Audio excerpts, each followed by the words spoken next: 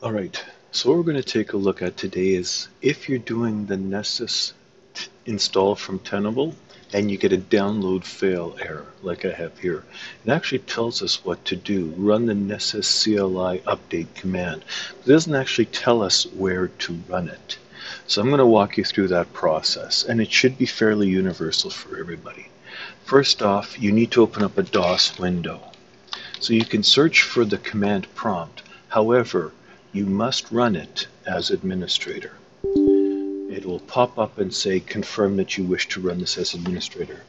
And it'll open up the administrator command prompt, and that's the one we want. Now we have to change into the directory that Tenable is installed to. So we'll go cd c:\prog tab. It auto-completes to program files. All right, ten /ten for Tenable /nes for Nessus, and do a dir, and you will see the Nessus CLI command is right there.